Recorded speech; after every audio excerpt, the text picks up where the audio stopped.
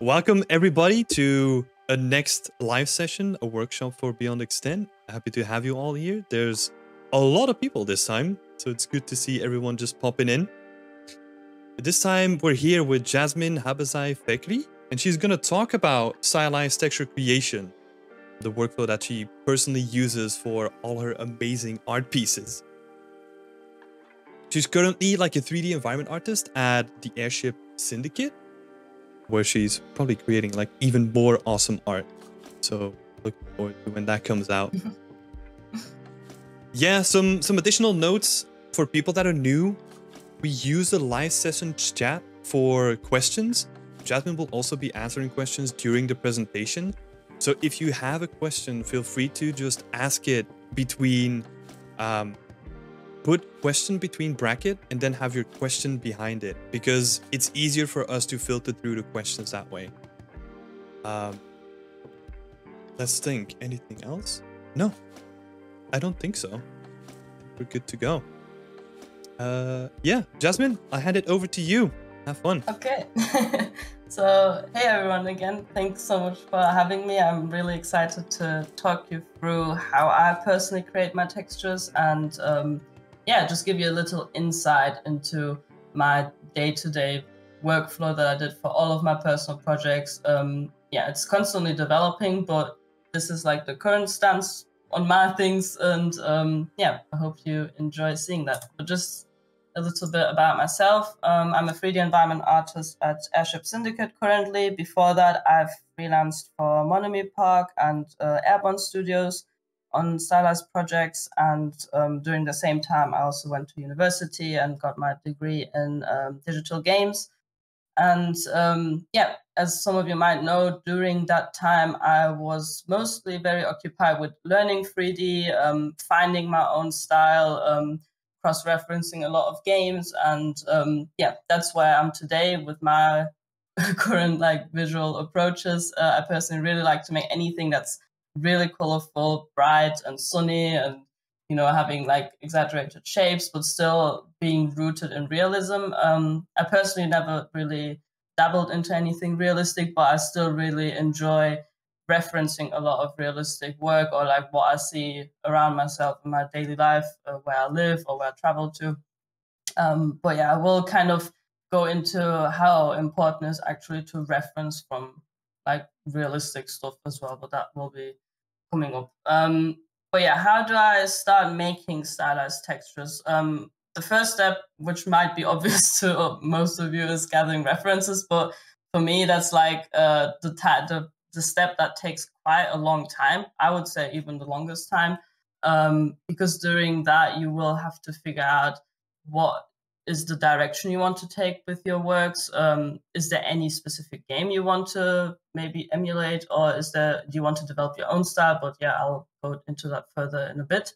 The second step, which is obvious, probably is too, is I sculpt all of my details inside ZBrush. I won't be going into like the block out phase, because blocking out the actual model is not really that important for the textures themselves. Obviously, you have to have a solid base where you can actually start sculpting on, but that's like its own thing. Like, you know, to have interesting shape language, to, you know, have the scale on par with what you have it inside Engine. But I think that's like a whole nother beast to tackle, so I'm not going to go into that today.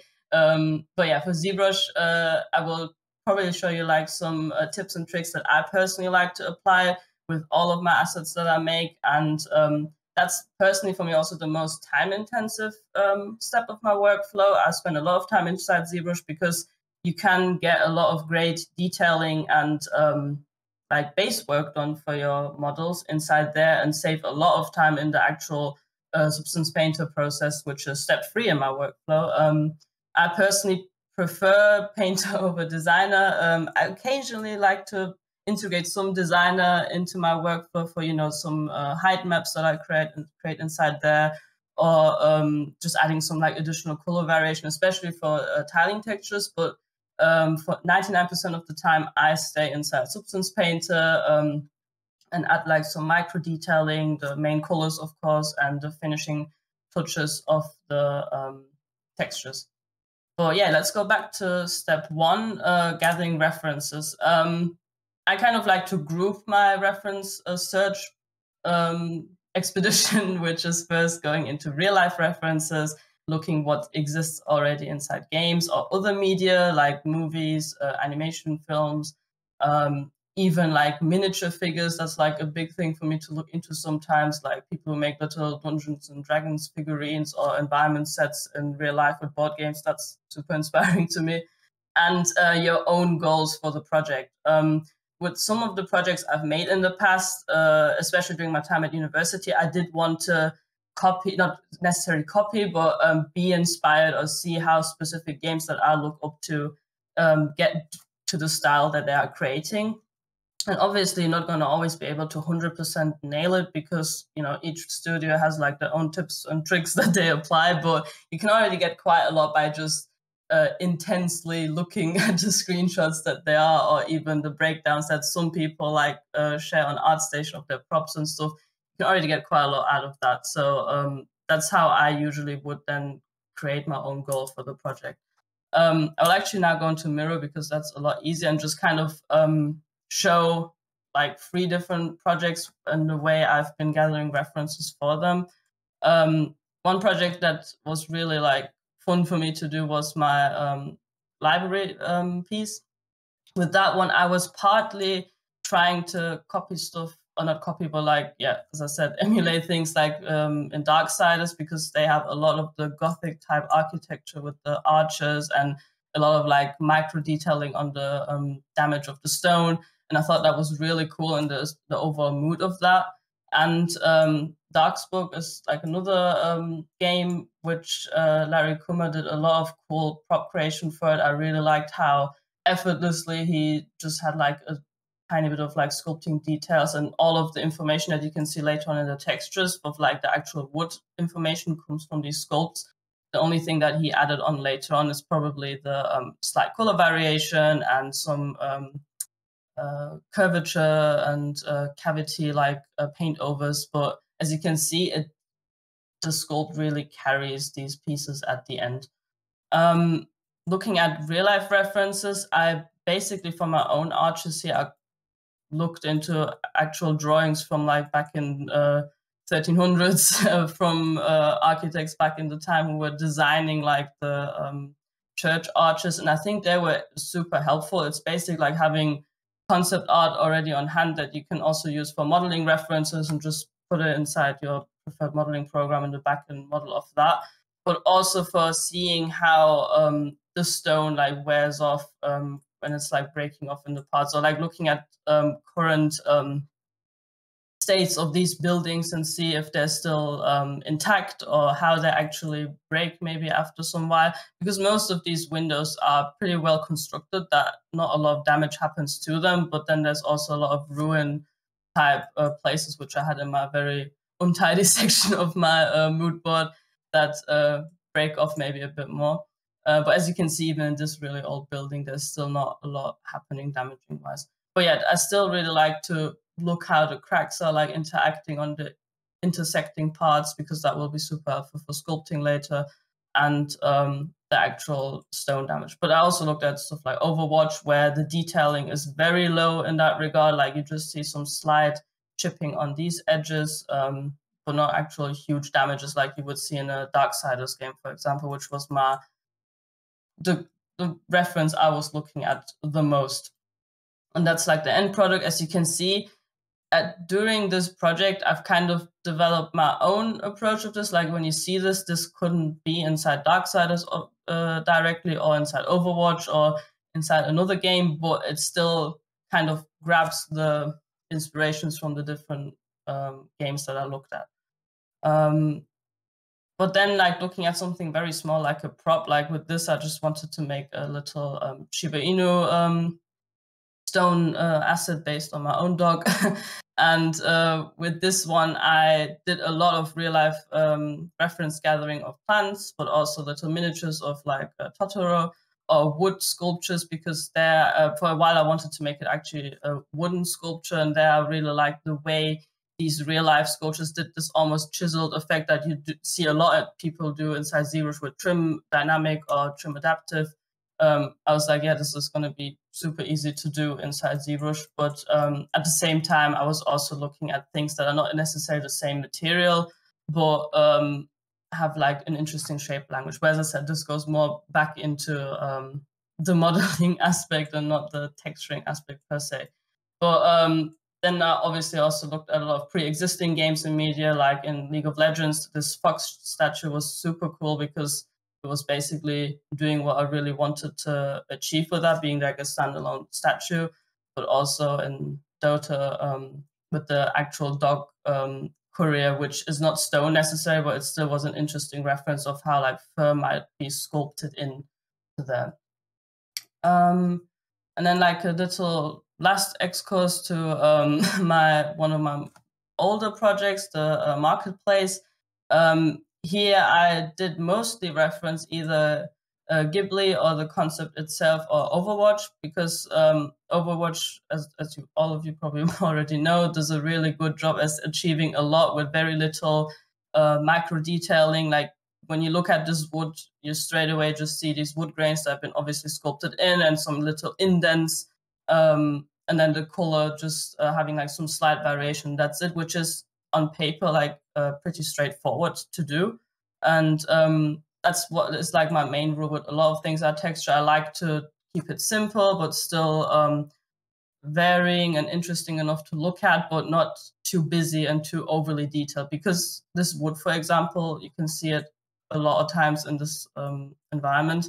You don't really need to spend hours and hours to like sculpt every single wood grain. You just need like some hints or like some subtle, reminders to the viewer that this is wood, but it doesn't need to like repeatedly be visible. And this is like, if I look at these, obviously, like I think with this project, I learned that I shouldn't like worry too much about the specific assets themselves, how they look, maybe textures, because this was all done with trim sheets and tiling textures. But them being like kind of simple, it's altogether they look a lot more complex than I thought at the start. So you don't really need to have super complex textures to make something look nice, as long as you hit the right spot of details and the colors and they harmonize together.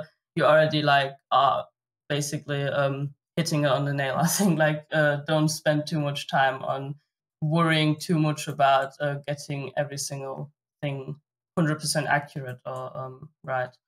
But yeah, that's more on like the tiling texture side. But today I'll be more going into like this kind of direction of how I do it with specific props. But yeah, going back to the actual sculpting aspect, I've got like some key pillars of how I approach my sculpt. There's on one hand the detail treatment, where obviously you go from big to small always.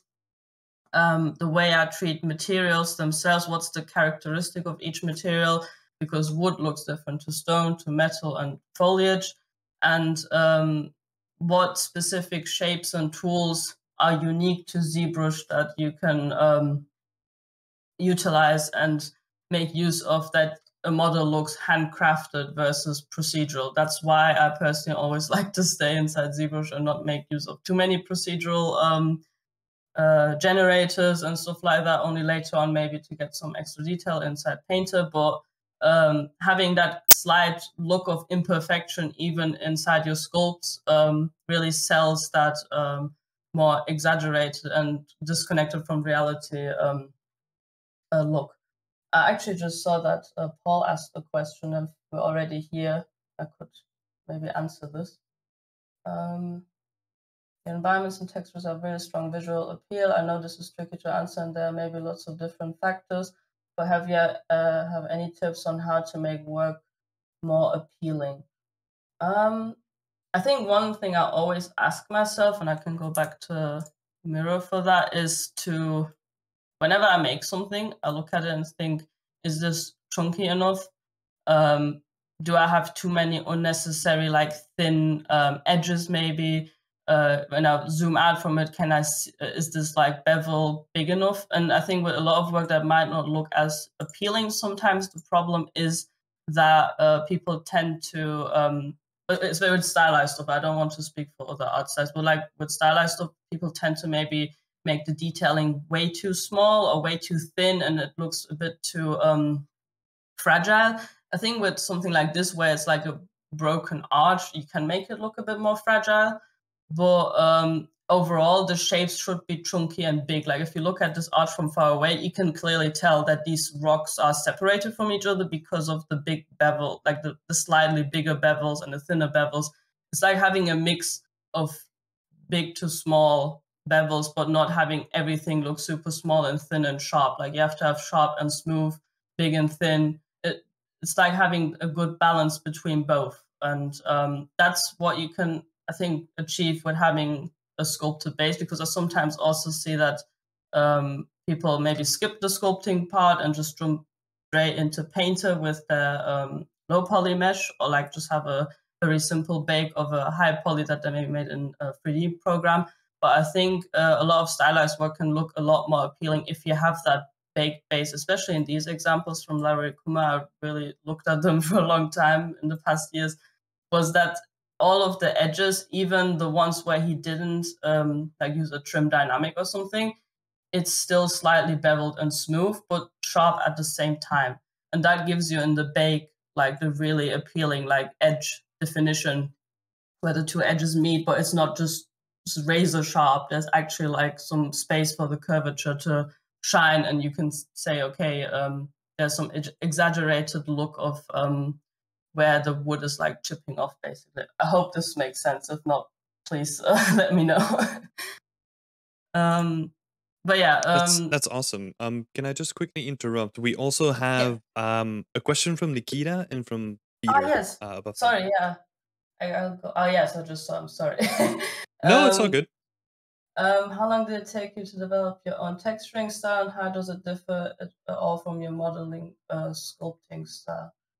I think developing my texture style took probably like roughly 2 to 3 years, like the entire time I was at university, because if some of you might know my work, if you look at my portfolio, just to quickly go on there, I used to do a lot of hand painted art, and that was like a completely different texturing approach to what I do now. For example, back then I would have a sculpted base, but I would probably ignore it very early on into painting and just paint over my bakes. Or sometimes I would have no bake base, which is like this one, and I would just paint straight away. And in this time, I think I've kind of solidified my hand painted style, but then I started to jump into PBR, which was like these pieces or the marketplace. And with these, I just knew that I really like what Overwatch is doing, or how Ghibli movies are looking, or Darksiders, and these kind of games.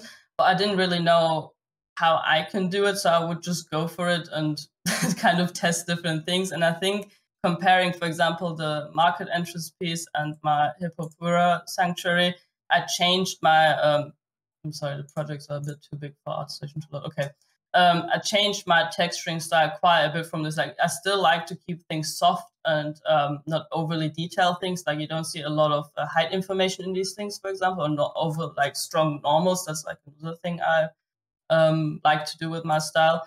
But in this, I've went a lot more into actually spending time in Painter and texturing things more detailed, which I will show later on as well, and learned more about utilizing my sculpts better, because in the market entrance piece, I barely sculpted anything. It was all just tiling textures and maybe occasionally having like a sculpted prop, but nothing else. And in this piece, I sculpted everything except maybe the brick texture in the back.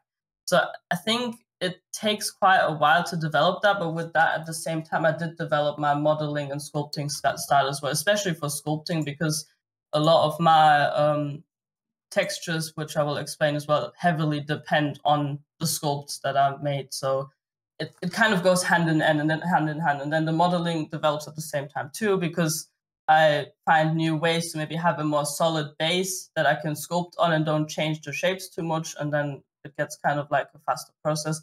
It's hard to explain. It's a very organic development, I would say. And another question was, would you make your tiling textures in Painter as well? I find it faster than Designer.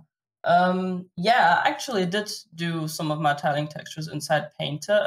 An example for that would be the concrete on the Hippopura sanctuary, for example. You can barely tell because it's a very simple texture. But I had a very weird process for this. Like I sculpted it a bit, and then I put it in Painter, and then I put it in Designer and changed something, exported the height map, and put it inside Painter again. But yeah, I think at the end of the day, it's best to do what's fast for you and what you think gives you the best results. Because I used to think, oh, I need to learn Designer perfectly to, you know, be a good environment artist. But at this point, I am much more comfortable just to stay inside ZBrush or even go inside Photoshop and do like a very mixed media process that probably is not very like standardized in that sense, but it gives me the results I like. So I think at the end of the day, just go for what you feel comfortable with and gives you a pretty result that is workable as well. Like it's like a different thing again if you work inside a studio and you want people to, you know, be able to go into your files and do like a different iteration of it. In that case, Designer is a lot more usable. But I think for your own projects or wanting to experiment, just go for whatever you think fits best for your style that you want to achieve with the project. But yeah, I hope this answered it somehow. If you guys have any follow-up questions to these things, please let me know in the chat and I'll keep an eye on it while I'm talking. But yeah, just to jump into ZBrush, I wanted to explain some stuff how I do things here. Because yeah, there is some things inside ZBrush that are unique to it that you can do a lot with. And like spoiler alert, I don't do a lot of very magical or very unusual stuff in there. Like my go-to tool is the mask blaster tool, Trim Dynamic, and some of the ORB brushes that I like to just to emphasize details. But I'll just show that. Just a simple example. I've got this cube here that I zero meshed and tapered a bit. Another thing about modeling, actually, I do like to adjust my models a bit inside ZBrush as well, especially with the deformation tab inside here. The taper is, I didn't do that. The taper tool is my best friend. Like if you want to do super exaggerated wooden boards, that's all I do. I just do them inside here, scale them up a bit, and then start sculpting. This might be a bit too much, but let's go for it. But yeah, the mask blaster tool is something I use all the time to do shapes. I'll just show you like an example how I do it with wood. But I also use this for metal and for stones and basically any material. It just depends how you integrate the details. With wood, you would like to do like bigger shapes like this and then use the move brush to pull out the edge a bit. With this is like the thing I mentioned earlier. You have to make sure, this also depends on the style you're going for, but this is my personal approach, is that I like to keep this edge fairly chunky, because sometimes people maybe just do this and then you have this super sharp edge, which is nice looking as well. But for the style that I want to go for, it's good to keep things a bit more smooth and subtle looking, and especially having this like little transition where it fades out, this will bake very nicely actually. And then what I basically do is I draw these random shapes, and sometimes I do sharpen the mask a bit, but I feel like this also depends on personal preference. It might look a bit too sharp, which is also maybe nice to do, but yeah, that's what I basically do. I never do the live demo while talking. I'm really bad at talking and arting at the same time. I'm the most quiet person in Hangouts usually. But yeah, for the wooden grain, I always like to keep the most detailed areas on the edges of the board, for example, in this case, and then keep the middle fairly chilled out, because let's say this is going to be like part of a tiling texture for like a wooden floorboard, which I also like to do. I always like to make my wood floors inside ZBrush as well, just with the deformation tab and offsetting things on the x-axis. But yeah, then I'll just pull this out. And then you want to have like a nice silhouette for this very simple wooden board. Do this. But yeah, I like this where you can get like these very chunky bevels in here. You don't even need to like later on and retopo this edge. You could, because it has like a nice silhouette, but you don't have to. And then to get like nicer wood grains, you could use an ORB slash. Turn off the back face mask because you hate doing like a front of a wooden beam and then on the back you suddenly have all the very ugly inverted slash things. But yeah, I also like to play with the intensity of these, and then it's a bit too low now. And just intensify these shapes that I've done with the lasso tool. Yeah.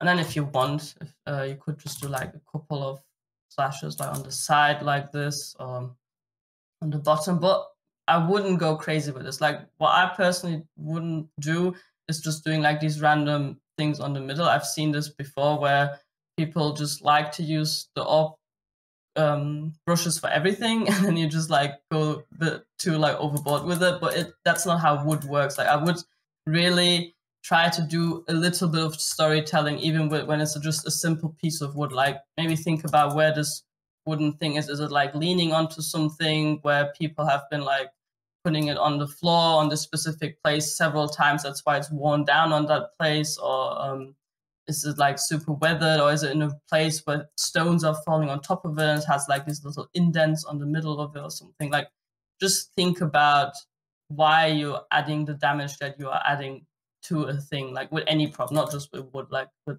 anything you're making. I wouldn't just add like a chiseled edge to it just because I like to have a chiseled edge there right now. Like you can do that, I do that sometimes too, but it's good to think about it maybe before why we're doing specific things the way we do.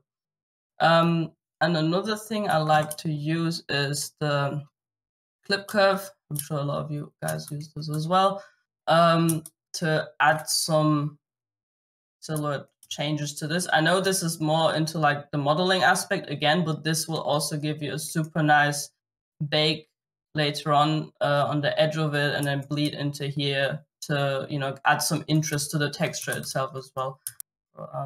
This process always takes me the longest time because I never know from what angle I want this. Like this is too much, and then I end up doing something else. But like I could spend hours just sculpting and undoing what I'm trying to do. So, yeah, and then you can blend it out a bit, and then you can add these little indents in some places. And then even here, I like to use the mask lasso again. And you can do the same technique with this without using the move brush. You could just do with this, and then you get some tiny bit more organic shapes. Like here, this wood grain is now a bit wavy in a sense, which you don't want to do, but I do this usually for stone, which I can demonstrate in a second as well. But yeah, that's this. And then for little circles and stuff like I've done here, you could also mask this out and then just utilize like the negative space you have now and just do a little indent here, and then it looks a bit more interesting and faded out. Or you can just fill it again. Like I also like to use Alt and then hold Alt and then paint, so you can fill these spaces up again if it's like a bit too much. And then see, but yeah, that was a not nicely placed wood grain to me. We're gonna leave it there. But yeah, to be honest, my sculpting process is basically just this. Like I just like overuse the mask tool for everything I sculpt. That's my go-to. Like I can show you another more intense example. Like this is this infuser I made for the hippo place, and this one's made entirely out of metal. And as you can see, all this is also based on the masking tool, where I just go a bit more, wiggly, and this one's already dynamished.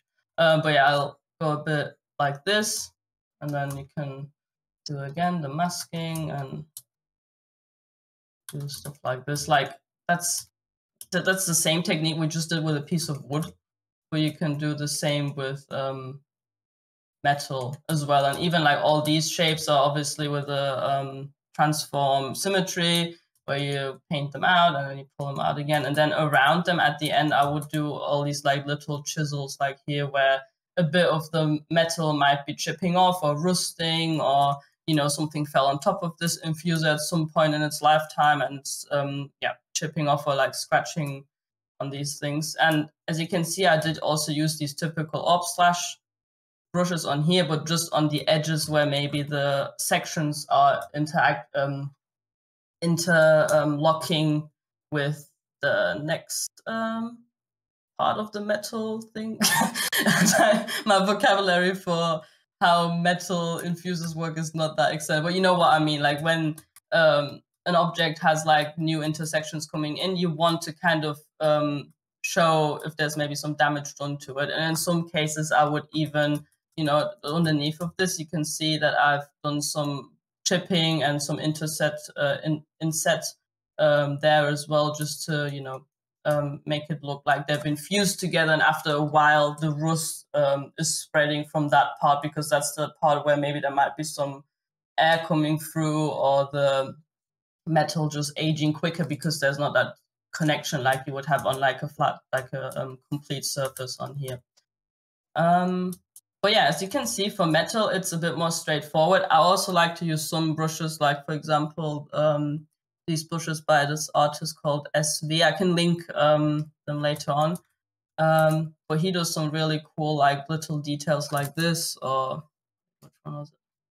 This one, like this hammered look, which you could also do yourself with like a pinch brush and or even like making your own alphas. But I think it's sometimes useful to have these tools where you can, you know, use this brush and then use H polish and make it bleed into your sculpt a bit better. Like I would never just drag this on and be like, okay, yeah, I'm gonna do this and then do this and then done. Like I think that looks kind of forced and not integrated into your model. I would always try to, you know, blend it out a bit, you know, add like your own little indents here and there. Like just don't use these brushes, don't abuse them too much, please. Like that's my main call for this type of stuff. Just be very subtle with them, use them whenever you want, and be aware of your scale. Like this, I personally have to say, in retrospect, I went a bit nuts with this infuser. It's tiny. Like if I can go into the marmoset, like the player is probably like double the size of this infuser. And this little infuser is maybe the size of a head. It's very small, but I just wanted to flex a bit my sculpting and texturing skills, just to be honest now here, but it's still very small. But if you zoom out, these little details that you add where the metal is coming off are really paying off. Like you can actually see, okay, this infuser is not old. There's some damage done to it. It's not the best, the newest and shiniest thing out there, but in its heyday, it might have been pretty expensive. And that's what you can do with having just these little slashes and insets. And as you can see, that's what I mean, that you get a nice beveled look in the bake later that, yeah, makes it a lot more exciting to look at. But I will also show you later how you can actually fake some of these things inside Painter as well. You don't have to always micro detail this all inside ZBrush. And the last material treatment I could show would be, let's see, for plants. Let's go on to a file. Just save this. Sorry, guys. I wish you could have several tabs of ZBrush open. That's my pet peeve. Yeah, with plants, I just wanted to stress this. Plants are very straightforward and simple on my end. Like I spend the most time sculpting wood. Like as you see, I would spend probably the next 3 hours just doing some more lasso tooling and whatever. But for plants, I just take the plane, draw out a shape, extract it, and then start sculpting on it. As you can see, I literally just take the where is it? The ORB brush, and then just paint on, like paint the actual veins of the plant, and maybe use some H polish, but I wouldn't go overboard with that either, because you don't want plants to look like stone suddenly, that they have chipped edges and stuff like that. Like that's not necessary. But still, since it's stylized, I do like to exaggerate maybe where a plant would have had a cut, or like a little you know, when like plants get discolored, or maybe a bug like was eating through it. Like that's what I've wanted to indicate on this leaf, for example, with this slide wrong brush indent here that I've done with H polish, obviously. But yeah, with plants, you can keep it simple as possible. With this, I think I'll just use the ORB's cracks brush and some pinching to like pinch the leaves on here, and that's it. For roots and stuff, like especially for trees, it's a bit of a different story here. If like this is obviously a very simple branch that you wouldn't want to like draw in actual wood grains in like this. But even with wood grains on a tree, you can get away with just using an ORB's cracks brush, maybe a dam standard to elevate the heights of the trunk going up and down. But you can get away with just using these two brushes and maybe inflate and move to indicate the little muscular shapes of the wood. And I know this is like going back into the modeling territory, but especially with plants, since they are baked onto a flat plane, you have to make up for the fact that these are flat, and or you have to try your best basically to make them look as 3D as possible in your 2D plane. So yeah, for plants, I think plants are honestly the most easiest thing to sculpt. And I personally would also say for stylized stuff, don't go insane with them, and don't sculpt every like vein and like crack in it. Like I've seen people sculpting plants that look very stony or metally. Like you have to keep it very organic and having like these smooth surfaces where it looks luscious and organic, and not like a rock esque mesh. And there's another question.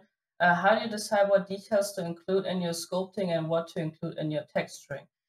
That's a really good point. Let me just go back into the Diffuser projects. I think that's easier to explain. So for the Diffuser, for example, I'm sure there are people who would sculpt these shapes, would make these shapes inside Painter. That's perfectly reasonable. I personally thought I will do them in ZBrush, because ZBrush will give me a nicer beveled look for them if I sculpt them. And it would also give me the opportunity to add like these little indents if I want to. And like having these type of details, I also would always do them in ZBrush, because painting, quote unquote, inside ZBrush is for me a lot easier than doing that in Painter, in Substance Painter. In Substance Painter, you could also paint these things into your height map. And I'm sure that's possible, but I would rather do all of that inside ZBrush, and then later inside Painter. I can already jump into that maybe, so it's easier to explain. This is my Diffuser inside Painter right now. In Painter, the only thing I've done was adding these type of like tiling damages, because I didn't feel like if you mirror even this, you would still need to spend time to sculpt like these micro detailed things inside ZBrush, and that would take too much time. And you know, maybe you don't like the amount of details that you have there, and then you have the difficulty to paint them out inside the normal map, and that gets like into very icky territory. So I think my rule of thumb would be to sculpt in your base details, like the main characteristics of the object that you see in the texture. For example, for the Diffuser, it was these little shapes, these fan-like shapes, or these ornamental tiling shapes, or even like the chipped damage on here that you can see straight away when you look at this object from far away. But for all of the very micro detailing things, like the surface damage and little dents that I've got here, just do them inside Painter, because there you can actually control where you want this amount of damage, where you don't want it. Do you suddenly feel like, oh, this looks too noisy, I will paint it out? And then if you do that in ZBrush, it gets, you know, a lot more annoying, because you have to start baking it again. Sorry. But yeah, I think it's difficult. Like even I sometimes realize, oh, I could have done this inside Painter. I've wasted time, sculpting this all inside ZBrush. But I think it always pays off having your big to medium details inside ZBrush, and then for the tiny things, you can just do that inside Substance Painter and spend some time with the generators, which I will go walk you through, which are my height. Like my height information that I like to add into my Substance Painter files. Question: where do you spend the most time when working on your personal work? I think the most time I spend on is the last 10% of it, or like even the last 5%, because that's the time where I would go back and forth between, let's go back onto like this example. For like here, I didn't spend that much time actually texturing this or sculpting these. The most time I was spending was actually putting them all together inside Engine, and then at the end being like, oh, this arch doesn't look like it has enough detail, and then go back into Painter and adding more detail. And that's the point where it's easier to just have everything inside Substance Painter, because if I would have to open my ZBrush file again and change like this micro detail that I want to add suddenly, I would have to sit and bake this out once again. And yeah, you just save like maybe an hour of time by just doing it inside a procedural thing. But yeah, I think the longest time I do spend is on polishing everything, and starting a project, like my reference time and like gathering and figuring out how I'm going to build an environment takes a long time for me. Like I have to sit and, actually have a battle plan like placed out in front of me to be like, okay, I can do this. You can actually see this also with this project I've done. I had to like kind of make it look easier in my head, because looking at this environment, I was like, I'm going to probably spend now months making this. It's going to be impossible to make. But then I'm like, oh, okay, this is actually just a couple of tiling textures. But actually sitting there and making a list for yourself of the things you need is a thing that should be time spent on, and it's the longest I need to figure out in my head. Some people are super, straightforward in this and be like, oh yeah, this is so easy. I can do this way. I can make this type of trim sheet, and but I need to actually spend maybe a week or two to make it make sense in my head. And then when it makes sense, I'm like, okay, I've got the confidence to now move forward with this, because then you also don't run into that many roadblocks when you're actually in the process of making it and realize, oh shit, I should have maybe spent a couple more days sitting there and, prototyping stuff, instead of now making my final sculpt that I've now worked on for 2 or 3 days. And suddenly I realize this trim doesn't work at all, or this prop is super detailed and it looks kind of whack in the environment. So yeah, just take your time. Like, it pays off being a bit slower on that regard and not starting straight away by opening Blender and modeling the whole thing. Like, it's good to take the time. What's your favorite part of the entire environment art creation process? My favorite part is probably being inside ZBrush like this. I really like having, my block arts ready, and then just sitting there and being able to be super nitpicky and sculpt this stuff. Like I was saying, like with this, even with simple stuff like a piece of wood, it really gives me a lot of joy just being creative and being able to, have like these super fancy shapes in there, and like seeing that this cube can like look exciting and like a piece of wood. I'm very simple in that regard. And the texturing, like nowadays, texturing is more technical in my head, because I've got my set materials and I always use them, and I always, I still adjust them obviously, and the colors and my, the generators, and paint my own stuff inside of the textures as well. But I think sculpting is still like my favorite aspect of everything, because I can be super creative about, not think about retopo or optimization or, being super technical. It's much more hands-on art in that sense in my head. And lighting is also something I really enjoy doing, because my personal lighting setups are always very like currently more outdoor places where you don't need to worry too much about baking light. Like this one was a bit more tricky because I had to have a lot of reflection captures and a lot of like point lights to fake things. But that was still very fun to me because lighting can make like such a huge difference in how even your textures look and how your model looks. And like even in stuff like here in Marmoset, I really love doing just these little lighting setups where I have this blue rim light or like light coming in, but this warm light on the front. Like it really is satisfying to see how nice a prop can look with the right light setup, because that's also a thing I want to touch upon, is that in Substance Painter, you can be easily, like, I think you all experienced this, that in Substance Painter, a thing looks like this, and you put it inside Marmoset, it looks like this, and then you go inside, you know, Unreal Engine, and it looks like, this is me just faking it, like this, like, it's completely different. That's like a bit frustrating, but I always think, okay, what's the main engine I want to show this in? It's Unreal Engine, so I'm going to make it look good inside Unreal Engine, and I don't care if it looks maybe not as shiny anymore inside Substance Painter, because I'm not going to render this inside Substance Painter. And that's how it is. Like, you don't get too caught up on how your like roughness values look like inside in here, and you're like, oh, this is, you know, too rough for me. But like inside Unreal, it's not. So what am I going to do? What's the right way to go about it? I think it's just see what feels right and what looks right to you, because these programs are tricking you, and it's like a never-ending battle to make it work in all of them.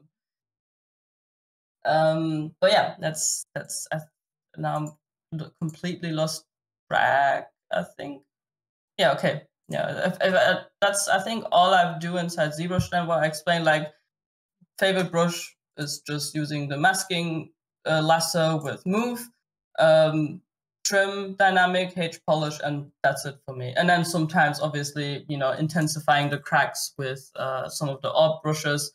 And for stone, I do like to use the trim dynamic ones. Like here, like if you do stuff like this, suddenly to this thing, it looks a bit more stony, because it looks a lot more chiseled, and stone is very chiseled in some cases. Like I wouldn't do this stuff with wood, because it just looks way too aggressive, I think. And wood in my head is always very smooth, and you know, just in my interpretation, like obviously you can also have aggressive wood, that's on you, but for me, I would like to have these smooth bevels. But if you have that on a rock, you should always have that on a rock too, but in less in a less intense way that you would have like on a piece of wood, where it's a bit more smooth in its characteristic, at least.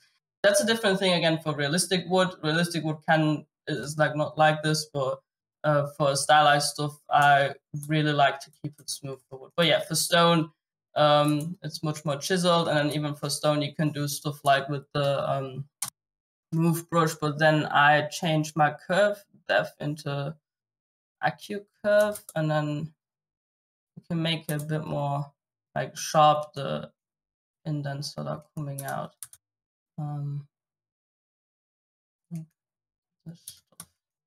Oh yeah, no, that's ugly now. Sorry. But yeah, at the end of the day, I just use the same techniques for that, but just on a different shape, or even more intensely on stone. I would just do a lot more of the clip curve stuff, which I think most people do for stones. Is yeah, putting off the edges and make it look like stone, or make it look insane. Oh yeah, no. I always struggle with this. I always break everything with the clip curve. But yeah, that's basically that. I think there's not really much more to it. Maybe someday I can make time lapse of like every piece of material I make. But as I said, I spent quite a long time into sculpting like a boulder or a rock. I can even show you my rock I've made for the pebbles. Yeah, that's a good example.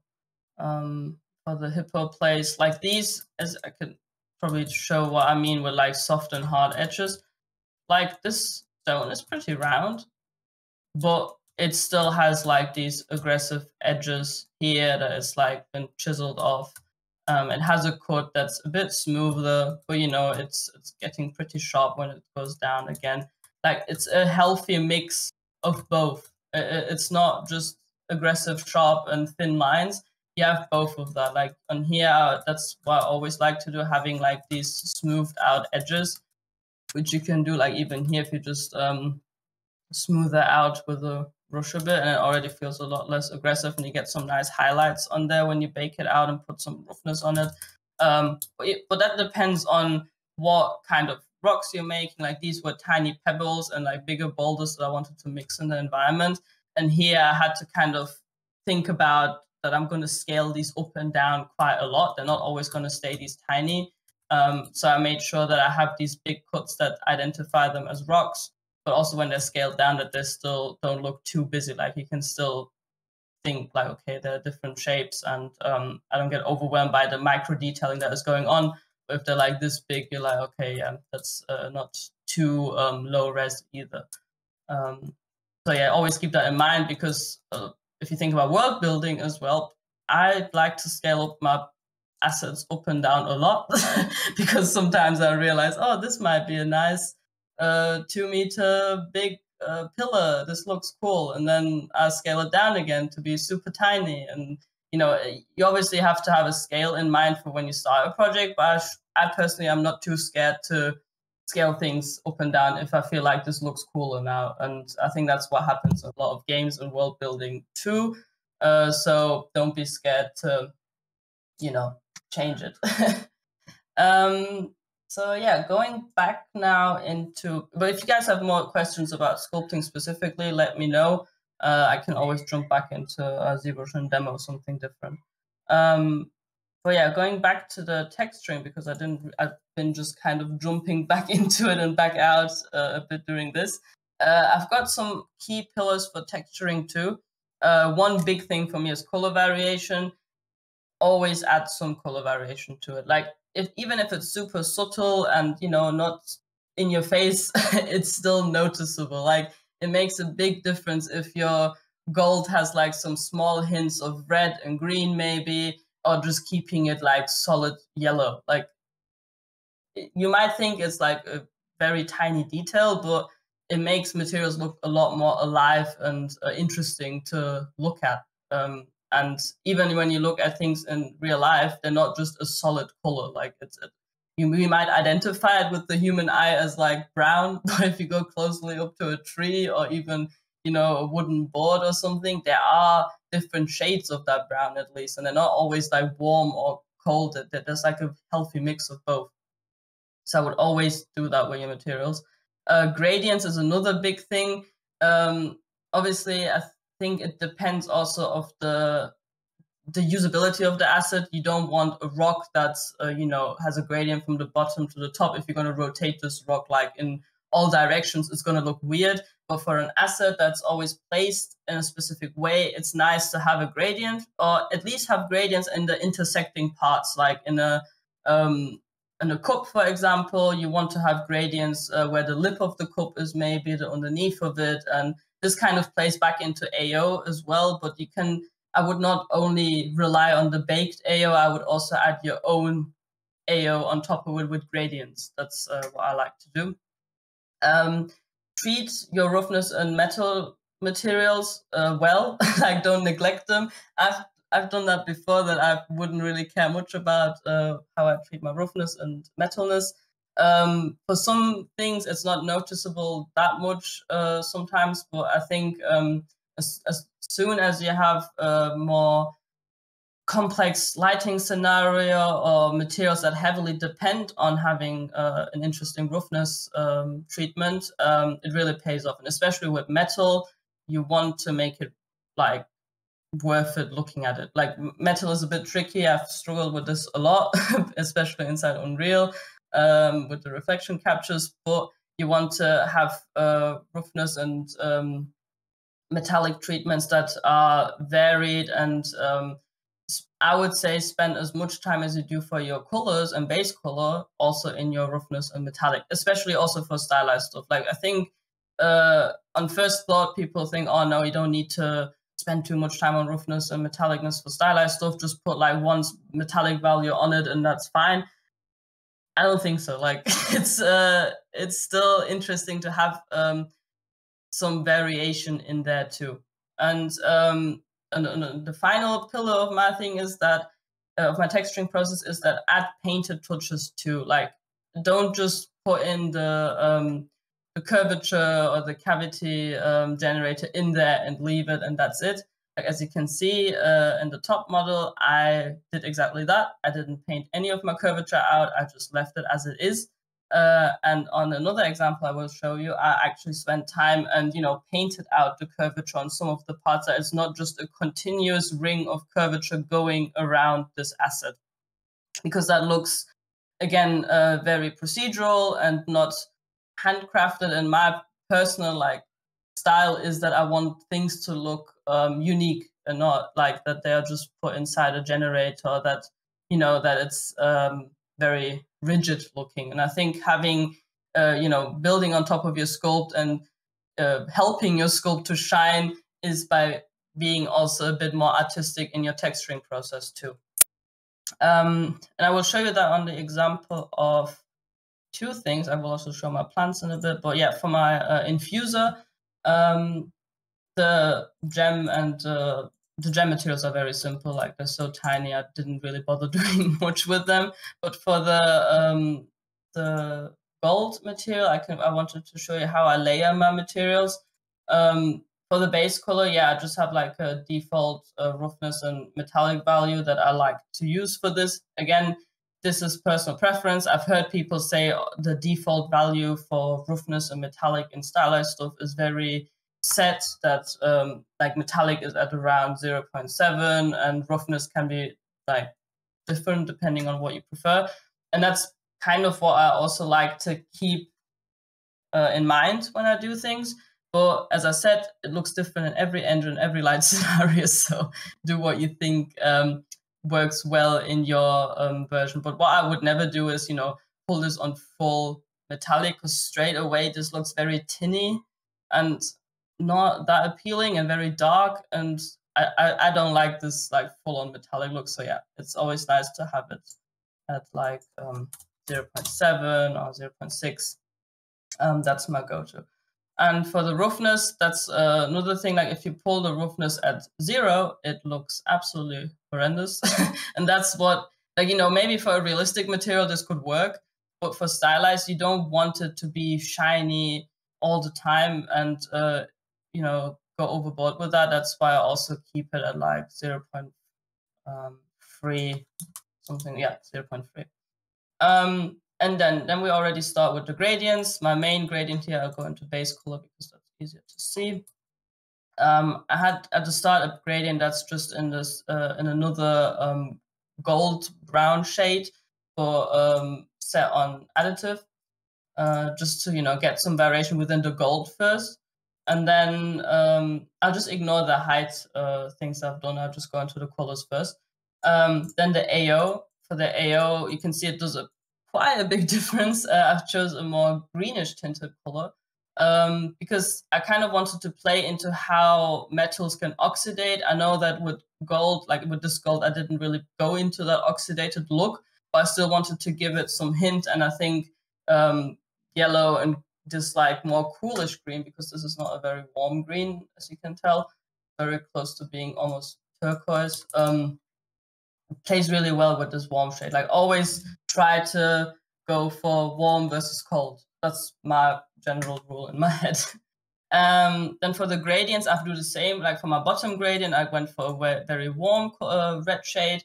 And then for the gradient that's on top, it's a coolish purple shade again. It's super subtle, so yeah, you can barely see it, but you can see it on here. That it gets a bit cooler. And I know that I didn't really apply it to here, but I thought this will add also nice differentiation again between the gold itself, like that maybe the top was exposed more to, light, rain, whatever, and this part of the infuser was kept a bit safe because this is like a little hat for it that, keeps it safe from the rain maybe.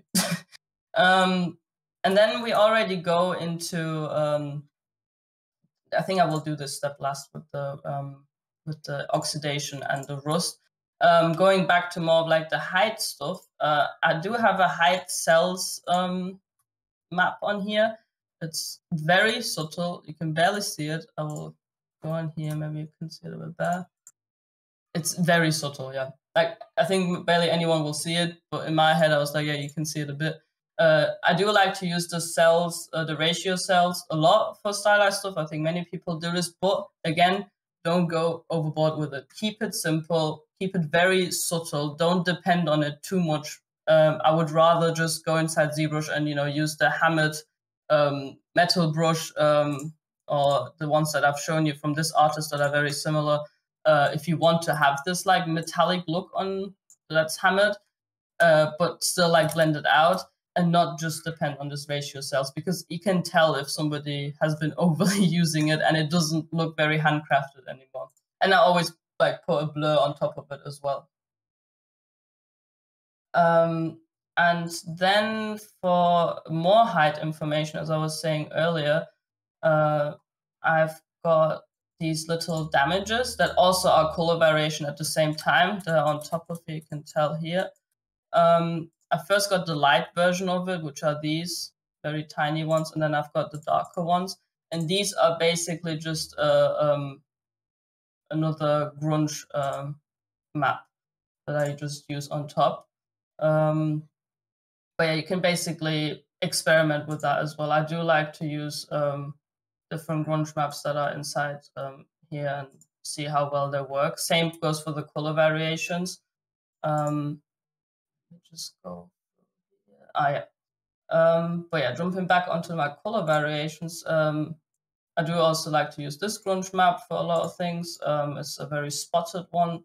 And this one for the color variations, I would also make sure that you scale them differently, these like tiled grunge maps, and also paint out some of the details again. Like you don't want it everywhere, you just want it like on some places, sorry.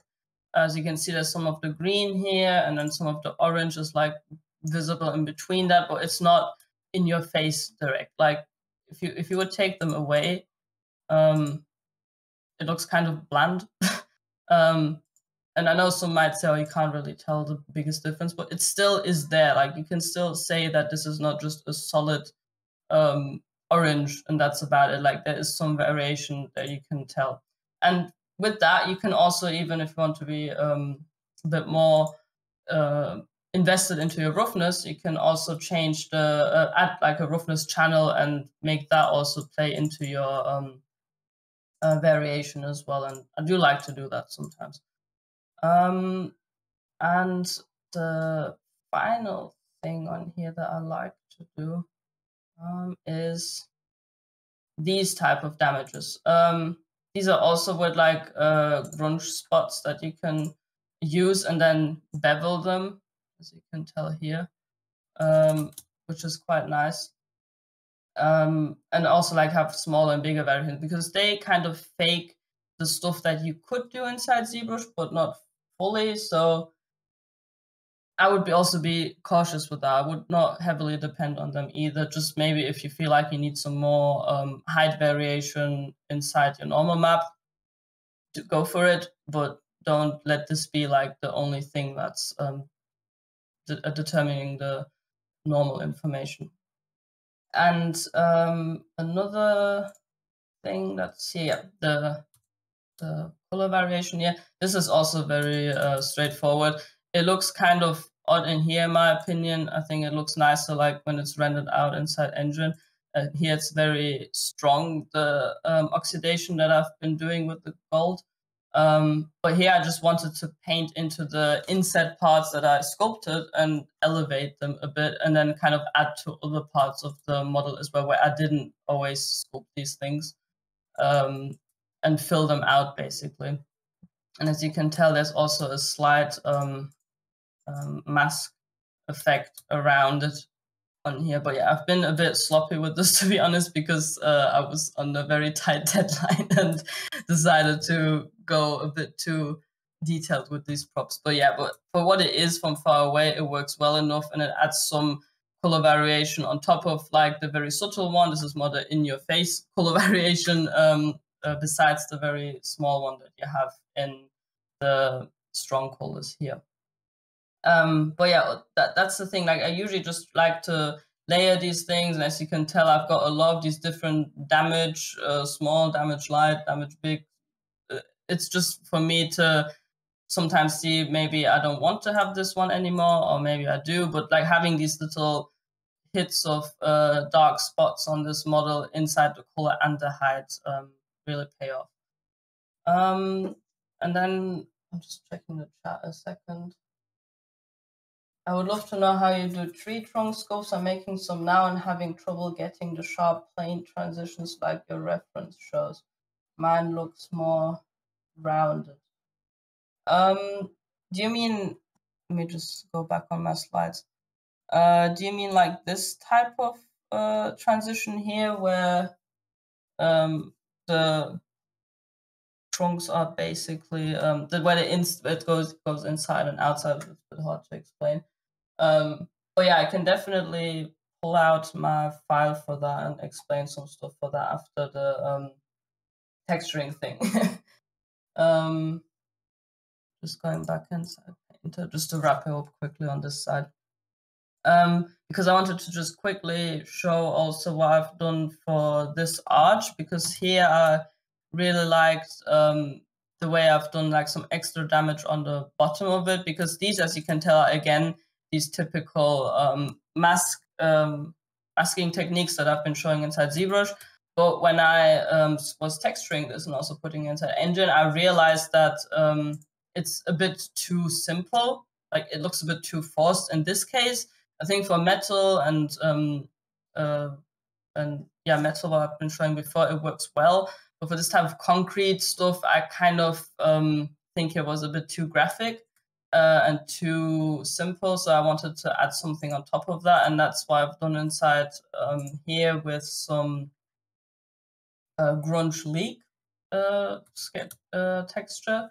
And here I've also been adding like a lot of like bevels, blurs, slope, and paint, and another bevel on top of it, so it looks a bit more stylized and not too realistic. Because if you turn off all of these, it doesn't really work.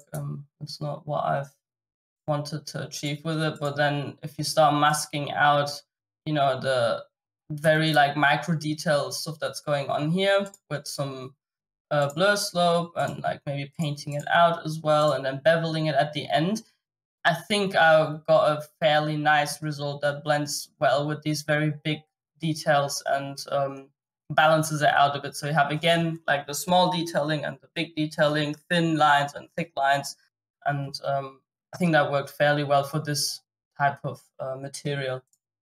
And this one was just basically adding like a lighter layer on top, so it doesn't look just flat.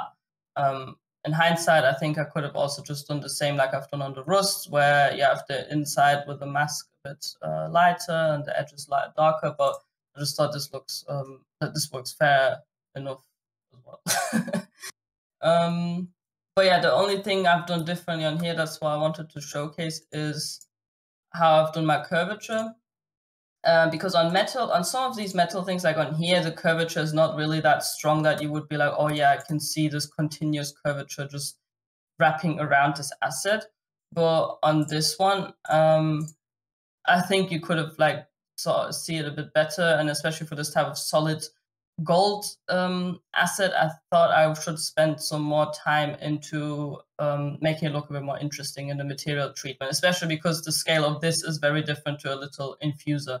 And what I do, just basically, I think you all probably know this as well, you can just add a paint layer on top and either paint out some of the cavity or curvature or paint some on top of it. And that's exactly what I've done. I've done some manual curvature painting on this just to make it look less procedural. And I think it's very subtle, but it still gives this model a bit of a nicer end result, in my opinion, at least.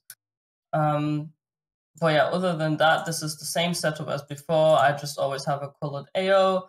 I do some height, very subtle height information. I've used the same technique as for the little damages on here as well. And yeah, as you can see, it's the same layer again, where I have the different color variations and my gradients that that I just add to here. Like for here example, I've baked these out in separate baking groups because I wanted to use this arch maybe in a different scenario too. But for this asset, I really wanted to have like this extra amount of AO on the intersecting part with the pillar. Same goes for this little gem thing, or having like some gradient on the middle of it, like the kind of faking like the baked lighting in this, because that's why I've been doing a lot with my hand painted stuff, where I would fake the lighting. I'll just have all of the lighting in the diffuse already, and I've tried to do the same in PBR by sometimes just, you know, exaggerating a bit the light to dark areas to also pinpoint where the focus or interest is in this asset, and when it's placed in the environment, that this part is like more shiny and interesting or noticeable for the viewer than the bottom of this asset. Let me just check on the chat again. And I will not forget about the tree. I will get back to the tree. Will you ever sell one of your scenes on the Unreal Marketplace and some source files on a place like ArtStation, like the low poly, the sculpt, the painter file? Yes, I think I would like to do this. I've been thinking about it a lot recently. I might do this in the new year because this year I'm very packed with some stuff. But yeah, I would love to do that and release some of my current files, or make like an entire new project where I can be a bit more tidy about it as well, I think, and feel comfortable to publish it. But yeah, I would like to do that for sure, because I personally also learn a lot from those type of resources people put out. How long does a prop take to complete? Like maybe the arch versus the infuser. The arch, I always kind of allocate maybe a day for texturing, then a day, half a day for like sculpting, and then the texturing and retopo phase kind of tie into each other. So as I said before, maybe a day to 2 days for that. So for the arch, I would say it was maybe 2 to 3 days in total. But then I've got to say, with this arch, it went through some iterations, because I realized midway, that's again on like poor planning maybe, that I could have done it a bit easier, or could have like reused this arch in some other ways. That's why I had to go back into my blockout and change some things. So it took longer than it should have. But the actual sculpt of it was very straightforward and quick to do. For the infuser, I think this infuser took in total also 3 days. I think, yeah, it was roughly 3 days. But I had to rush this because I had to do the other candle thing as well. So I think these two together took a week in total. That's how I tried to restrain myself basically from spending too much time on it, because it was at the end of my project and I still wanted some nice hero props. So I said, okay, I'm going to spend a week on both of these, and if I get done, that's fine. If not, I'll just take one that's finished. But yeah, I hope that helps. The thing is, I did get faster since then, and it really depends on, like, you know, what the outside influences are as well. Like if you get feedback from people, if this is just a personal project, if you get feedback from tutor versus, you know, friends. And with this project, I kind of got a lot of feedback to like the 80% stage of the project, and at the end I was just like, I need to go through this super fast because my deadline is next week. So it's kind of took less time than maybe something would take in production, but sometimes in production you also need to rush things because of other reasons. So yeah, it's hard for me sometimes to pinpoint specific days, because I don't want people to think that they need to be just as fast, or that they are being too slow or too fast. It's kind of a difficult thing for me to sometimes estimate for others, because everyone has a different way of doing things, or has a different time frame they can spend on things, if that makes sense. How strict are you with your personal work deadlines? Do you have them for every project?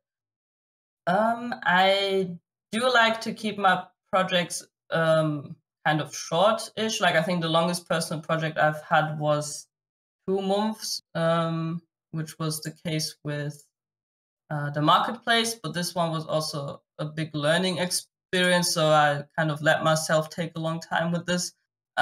With the other ones, I did set myself deadlines because I sometimes reach like a dead point in a project where I'm like, okay, I'm just fixing very unnecessary things and I need to move on with this. And when I realized that, I just kind of stop, and I would say all of these projects were roughly in the same amount of time, like either 1 to 2 months. But now that I'm also working full-time, because back in university it was like part-time work, part-time uni, well, slash full-time uni, I had to be kind of fast about it. But now with work and other life responsibilities, I don't have a deadline anymore. Like now I'm just like, if I finish the project this year, that's fine. If I don't, that's also fine. Like I don't want to burn myself out if it's not necessary anymore right now. And it was never necessary. Let's just say that. It's never necessary or needed to burn yourself out over a project. Don't do that. It's not worth it. Take your time and don't get too irritated by maybe, as I said, if somebody else is faster at doing something than you are, because that's what used to make me very self-conscious. But at the end of the day, you will get faster, and if you take a bit longer than other people, that's completely fine. It's about how you do things and how you approach things, and if you get something out of it, and not how others are like faster or slower than you, I think.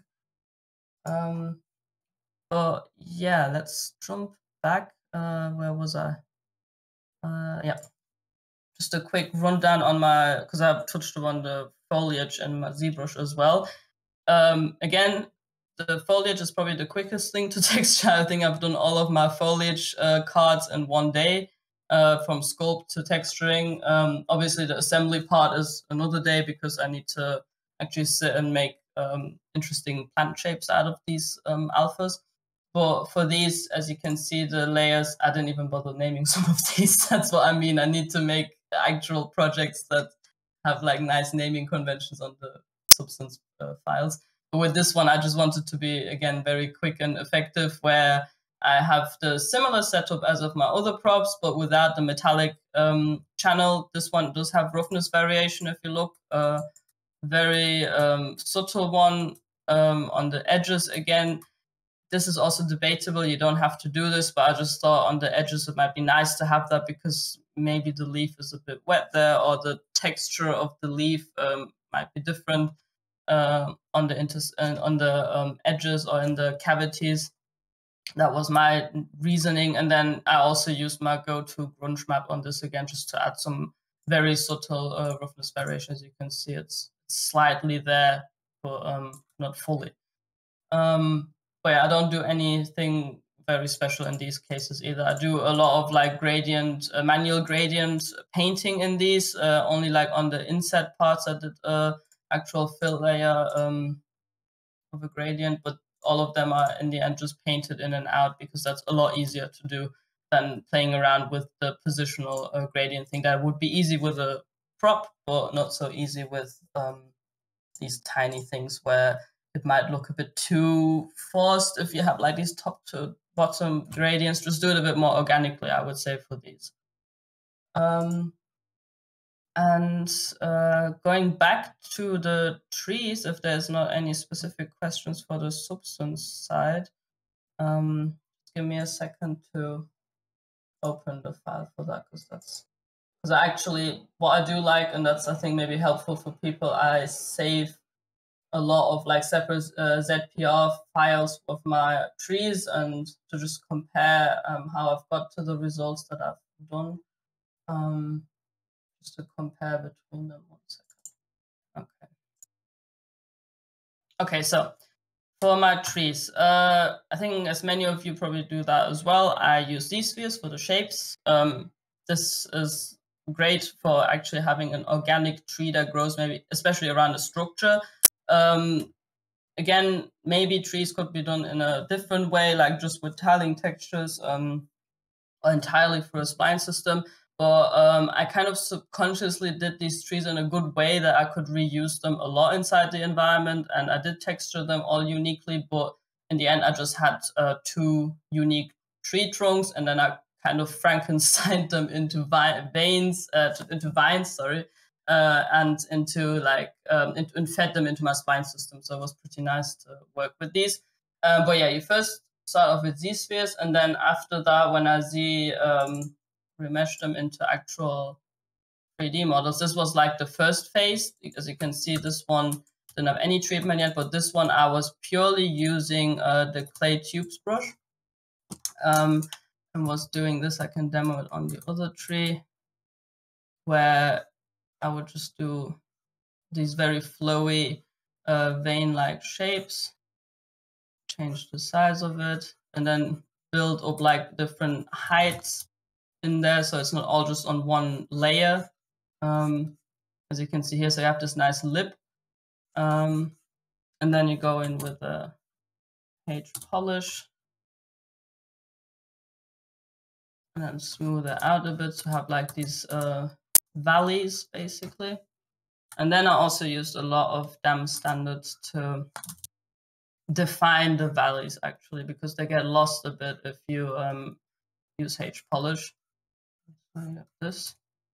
And don't worry in this stage that it looks ugly and pixely, because I will dynamesh this and then refine it again. But at the start, you shouldn't think about any of the micro detailing, like nothing. It's just about the shapes. It's just about you using the tubes brush and building up the detail. And I think you just got to decide how you want the vines to kind of flow inside the tree. For that, I did look at some references of actual trees and tried to group in my head, okay, they shouldn't go just straight down. Like, it's kind of difficult to do that, to be honest, because you don't want like this, you don't want to go like, oh yeah, I'll paint out this like this and then like this, so they're all like beside each other all times. No, you want to like pretend that they're going behind and then they twist back to the front a bit like this. So you have like the directions change. It's not always like into one direction. You wanted to keep it dynamic and interesting to look at, not that, because if you're already spending time to sculpt the tree and not using a tiling texture, then you should make it worth your time. Basically, that you are actually spending time in giving the tree some nice shape language, and the same goes for the texture. But yeah, in this case, I would always try to change your brush size and then build them up a bit, and then you can also no, I want to do this. But yeah, that's basically what I've been doing. Trim dynamic is also sometimes nice for this to smooth it out. And then you can. So yeah, that's basically that. That's like the first step after you have your model ready, and then I can jump back into what it looked like next. There you can see that it's already a bit higher also in the active points, and I started to define the valleys and the planar shapes a bit better, again with going in with the trim dynamic with Alt, while you're holding Alt to fill this, and then smooth it out again. Same goes for here. You have to be careful if you do it too fast. You have these very bumpy looking sides on there.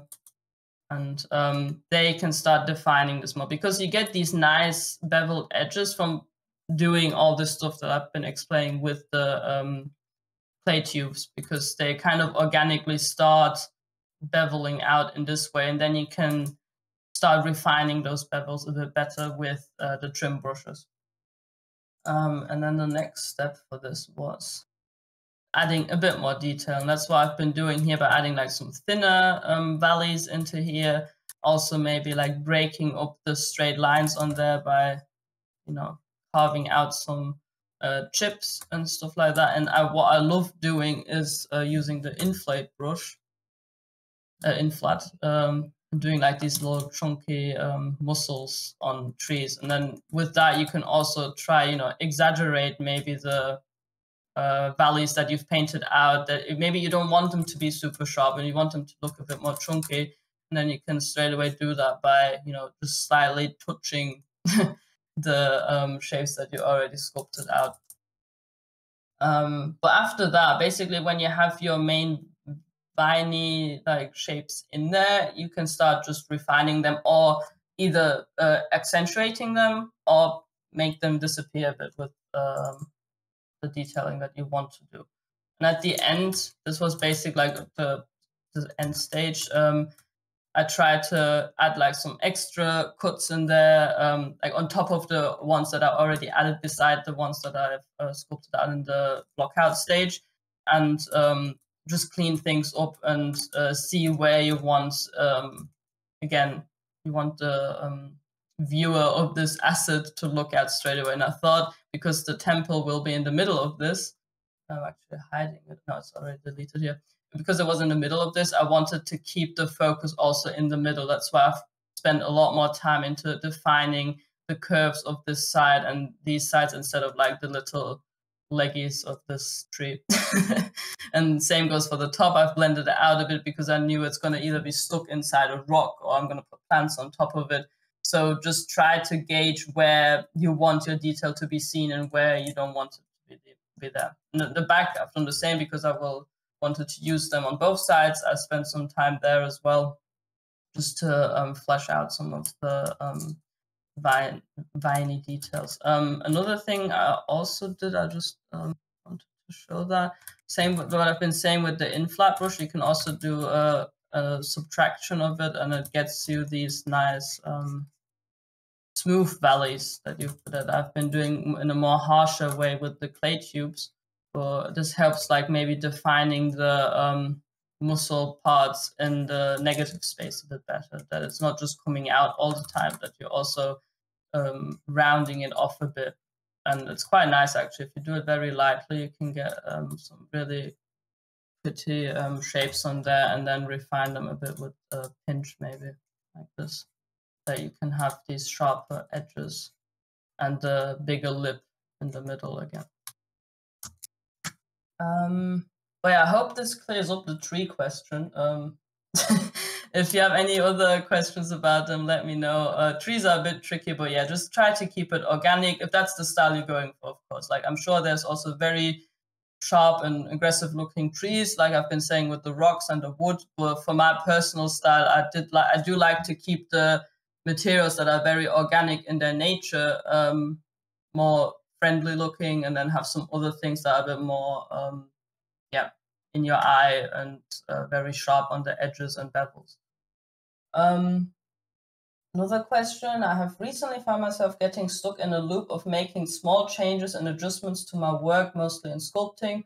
Would you have any tips to stop wasting time doing unnecessary changes? Apologies if this is a question, if this is not worded the best. No, it's worded great, don't worry. Yeah, I do feel you. Like, I think this comes with time. I used to spend a lot of time also doing this type of micro detail, like you can see on this tree. I would like sit there and be like, oh, okay, I need to do this now on this edge as well, and wrong brush.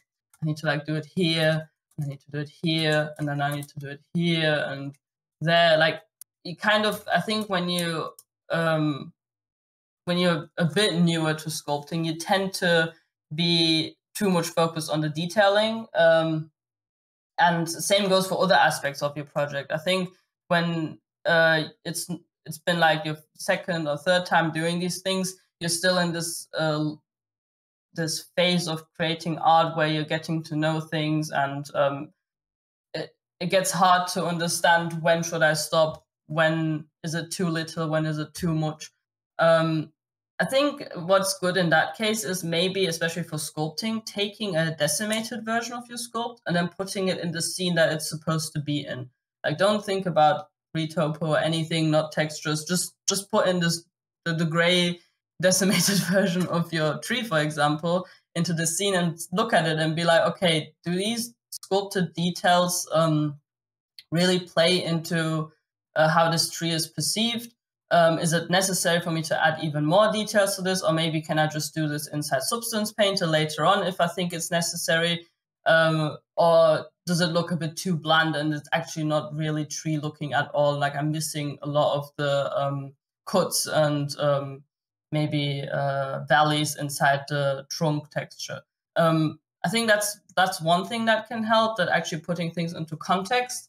On the other hand, I would just say don't stress yourself out too much. When is the right time to stop or continue? As I said, I think this comes a lot with time and practice, or just send it maybe to a friend, or like on here on the Discord, just send it like inside a work in progress channel and be like, hey guys, I'm a bit unsure about this. Do you think this is okay, or should I continue adding more details to it?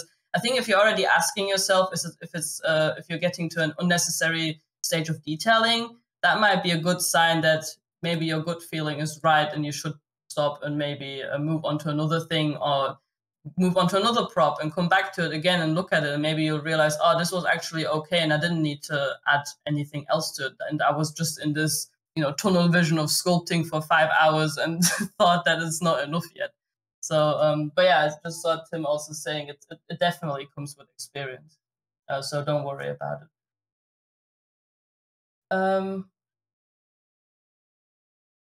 I find it interesting to hear that you, Jasmine, in this case, talking about deadline and relevancy to this, because it creates a sense of urgency too. No, yeah, it definitely does. Like, I think with this project, especially because it was an external deadline, like not my self-imposed deadline, I was a lot more anxious about if I'm making it in time, if I'm spending too much time on it, and that already forces you to stop when it's necessary to stop.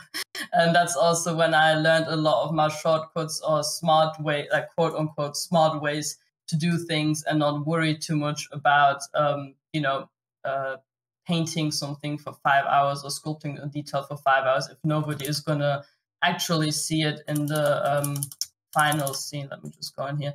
Like, if you look at a big environment like the hippo scene, at the end of the day, not many people are gonna call me out for being like, oh, did you actually spend time on painting out the curvature on this? And that's like, as a whole image like this, it works. But then if you go into like the detail shots and things like that, I did want to make it count. So I had to be mindful about my own way of working, and if I'm capable of being fast and also efficient at the same time. And situations like that kind of force you to be that way, and it's helpful and stressful, but at the end you'll learn a lot from it. I may have missed it, but how do you texture your plants in Substance Painter? I can just go over it again quickly, because it's very easy and yeah, not that exciting, to be honest.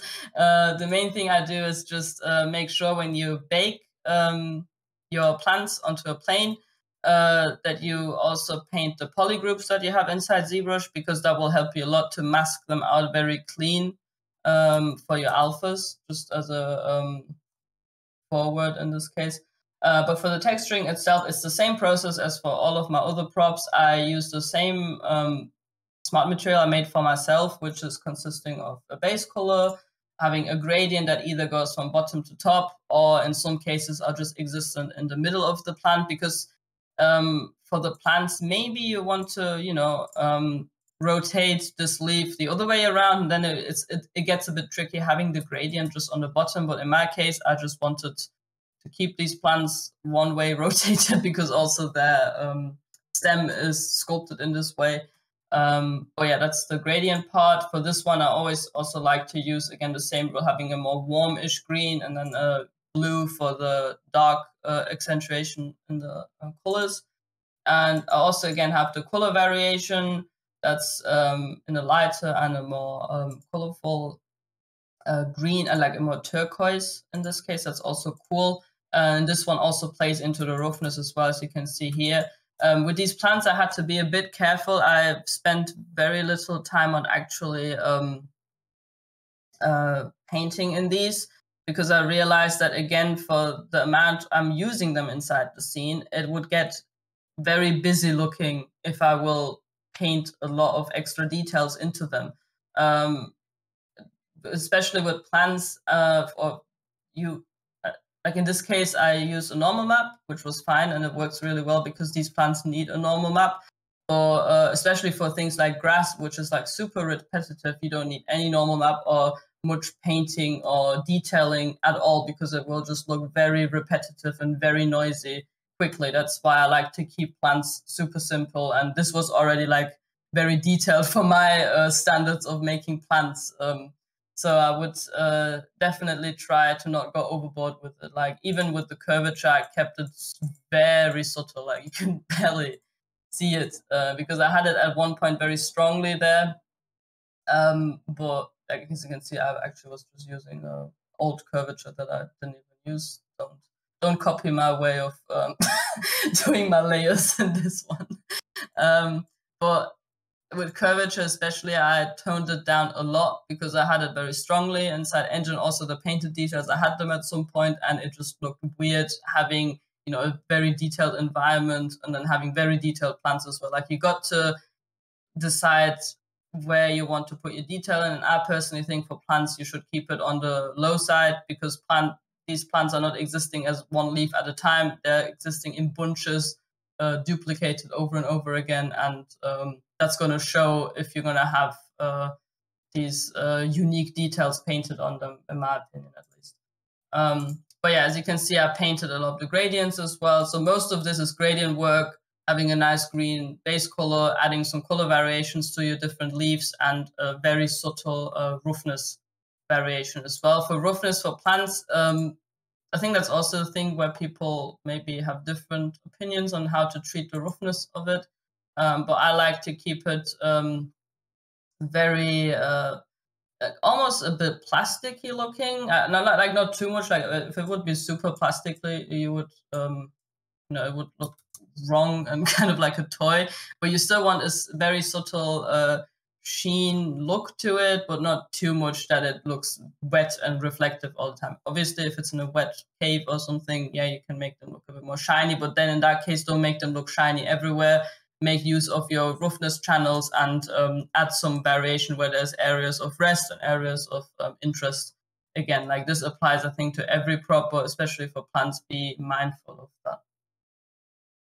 I hope that was somewhat helpful for the plants aspect. Let me know if you have any other questions.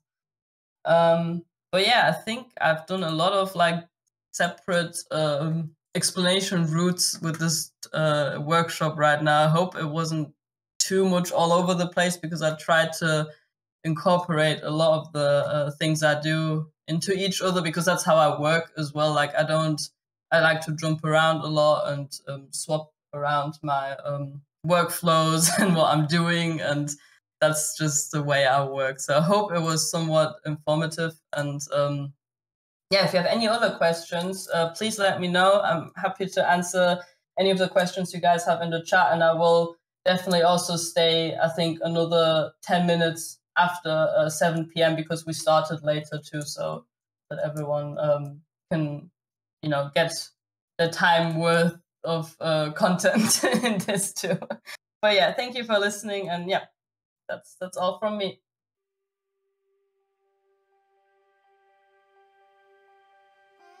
Thank you so much, Jasmin, for taking the time to present this awesome workshop. Make sure to check out her work in the description below. Also, a big thanks for all of our amazing Patreon supporters for making it happen in the first place. These workshops are funded because of your support. If you want to participate in upcoming workshops, are interested in growing your career as an environment artist, or are just looking to improve your artistic skills, you can head over to beyondextent.com, where you can access our community and a whole bunch of other resources to help you expand your environment art journey. See you there!